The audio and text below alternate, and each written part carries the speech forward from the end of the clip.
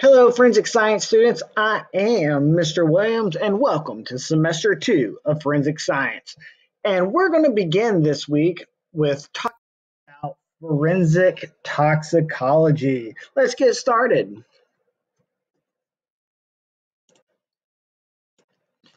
Okay, forensic toxicology. It is a discipline of forensic science that is concerned with the study of toxic substances or poisons to aid medical or legal investigations of death, poisoning, or drug use. Forensic toxicologists perform scientific tests on bodily fluids and or tissue samples to identify drugs or chemicals present in the body that may have contributed to a crime.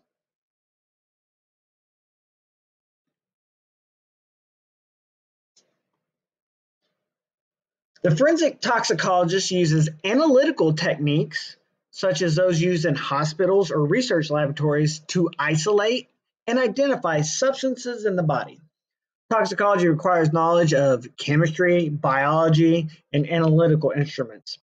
And I would add that physics can be used in forensic toxicology with a study called biophysics.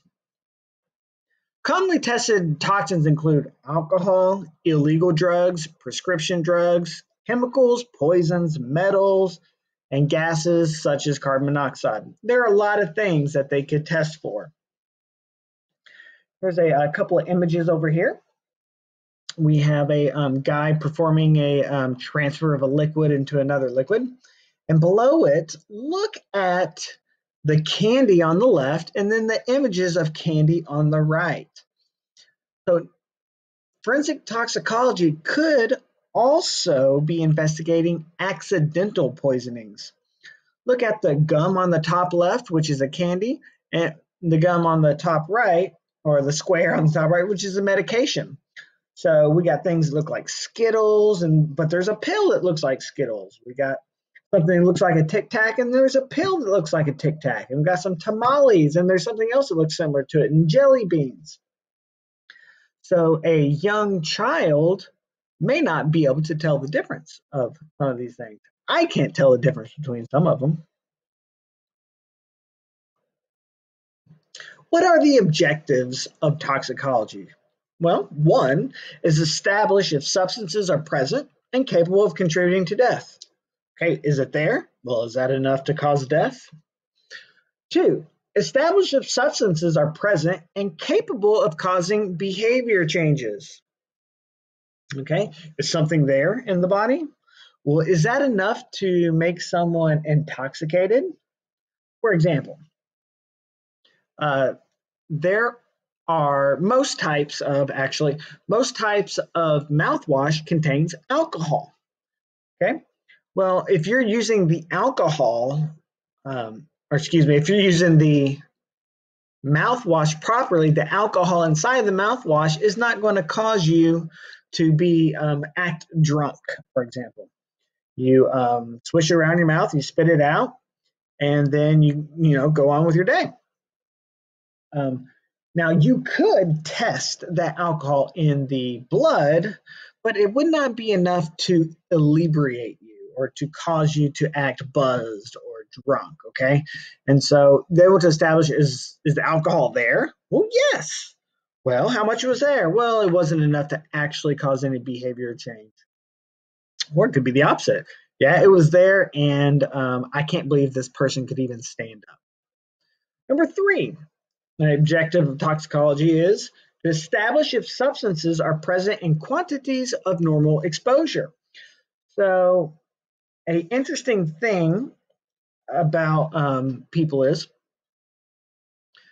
there are different standards today of metals in drinking water.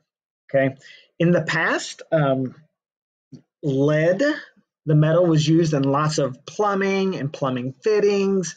And as years go by, they get stricter and stricter because lead in no quantity is acceptable in the body. And so lead, what it does, it ends up migrating to your bones because your body doesn't have a way to get rid of it. So it just gets stuck somewhere. It gets stuck in your bones. You could take someone and like say you found some bones in the dirt, you could actually estimate what time period they were alive just by measuring how much lead was in their bones. And so we all have this normal amount of lead exposure. I mean, it's not okay that we're exposed to lead, but we get it from the environment just by being creatures on the earth. But if there is a big amount, a large amount of lead in the body, you could say this is beyond the normal exposure. We've got an image here of some Flintstone vitamins. I remember begging for vitamins when I was a child because these Flintstone vitamins taste so good. And these contain iron, and iron is a very common poisoning for young kids. Okay, qualitative versus quantitative, some important vocabulary words. Qualitative analysis determines the presence or absence of a substance in a sample. So if you say if you're testing for gold and you say, yes, gold is present, okay, that is a qualitative analysis.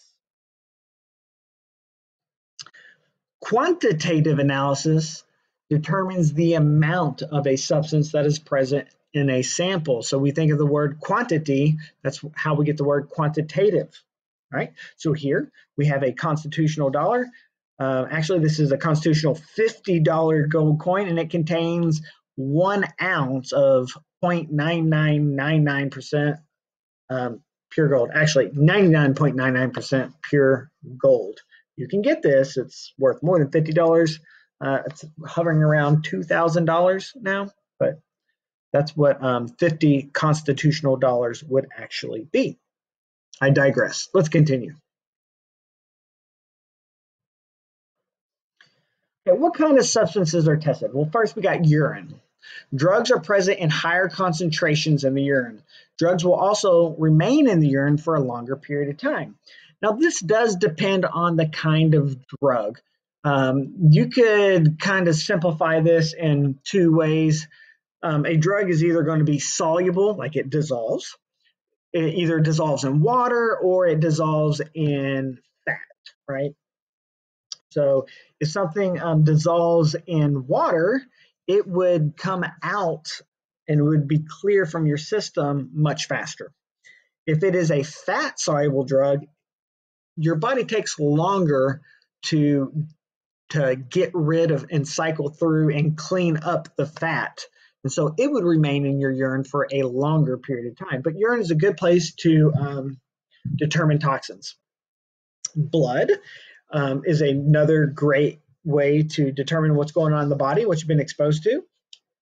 And it's going to supply a toxicologist with a profile of the substances in an individual at the time that they collected it. Blood is the preferred collection method for blood alcohol content in drunk driving cases. And when you sign your driver's license, the state of Kentucky is a state where there is implied consent. So when you sign the driver's license, you have consented that on request of a police officer, when you've been pulled over and they suspect you of drinking alcohol, you consent to them drawing your blood. You can say no, but you will be arrested and you'll be taken down to the police station and eventually they'll draw your blood. Okay, what is tested?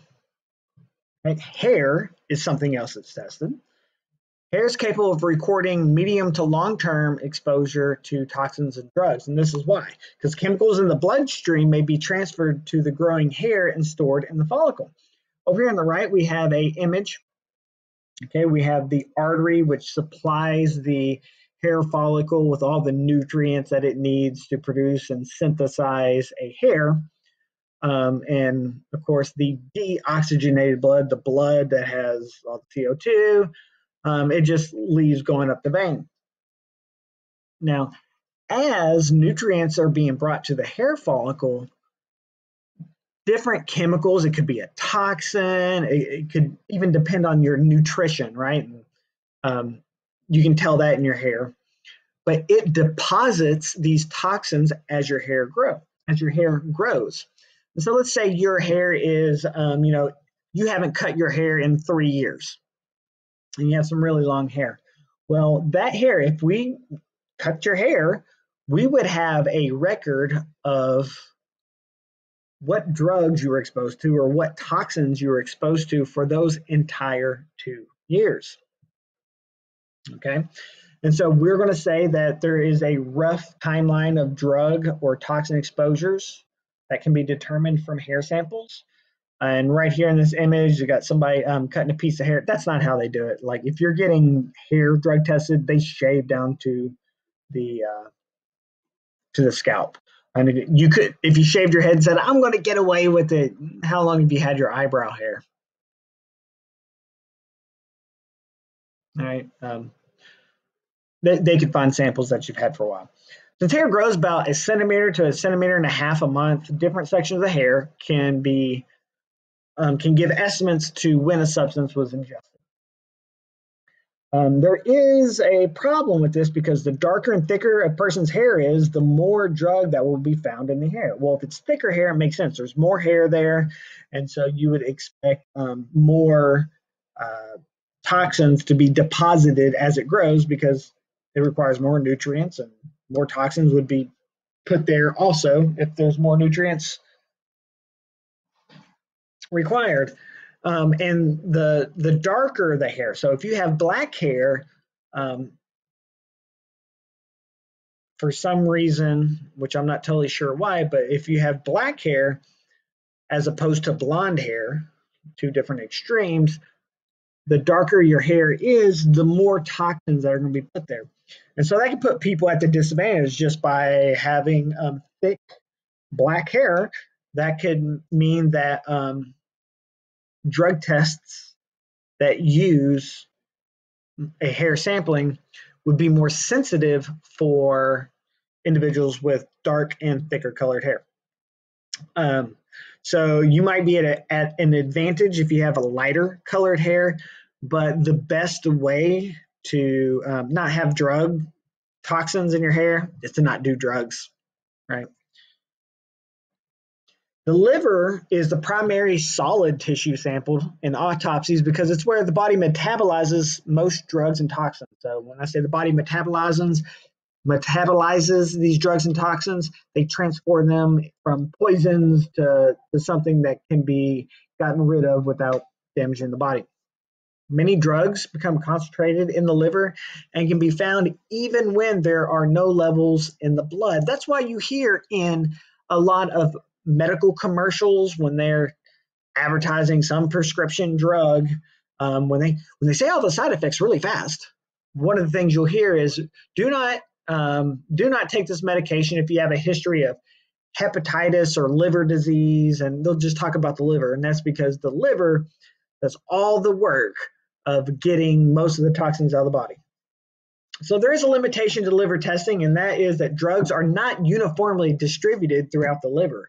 The liver is very specialized. One part of the liver does one job, and a different part of the liver does another job. So it is literally kind of hit or miss. And if they're going to they want a good representation of what was going on, they'd probably have to take multiple samples. All right, so this is where it's called the vitreous humor. The vitreous humor is the clear jelly that fills the middle of the eye. So you think of the water that's filling up your eye, right? But it's more of a jelly. This is of particular interest in motor vehicle trauma, workplace accidents, suicides, and homicides. And it's real useful in cases where the body is very decomposed. I'm not too sure on how they do this, but I do know that this information is true. So there's a lot of other bodily samples, other fluids, organs, or tissues collected during an autopsy can provide useful information, right? And sometimes they collect it from dead people and they collect it from alive people. The content from the stomach or digestive tract are useful for detecting undigested pills or liquids that were ingested prior to death. Common organs used for toxicology are the brain and the spleen. Very interesting. Obviously, semen is a common bodily sample that's used during rape cases. if a woman is raped, one of the worst things they could do, this sounds gross. It is gross. Doesn't sound gross. It is gross. One of the worst things you could do after being raped is take a shower. The first thing you should do is, call 911, get to the hospital, and you want to get a rape kit swab. You want them to collect the evidence so they can hopefully find the evil person who perpetrated the crime. But the common and the instinctual thing that you would like to do is just like clean yourself and just shower and just get anything out of you. But yeah, semen is another thing that is collected. Okay, so warning, the next slide has graphic image from an autopsy where the contents of the stomach were analyzed. You're going to see like a human stomach that was taken out, and you're going to see the contents of this stomach, okay? All right, at this point, you do not have to continue and see this image. If you don't want to see it, you don't have to see it, okay? Like this video is over. If you don't want to see it, stop watching this, okay? So I'm going to change this slide in 5 seconds. Okay, I'm going to do a countdown. If you don't want to see this, end the video. 5, 4, 3, 2, 1. So this is a stomach that contains pills from an overdose. So somebody had apparently overdosed on some pills. And you can see that there is a variety of pills inside. There looks to be maybe bile inside. I'm not sure if that is bile, which is a secretion of the gallbladder.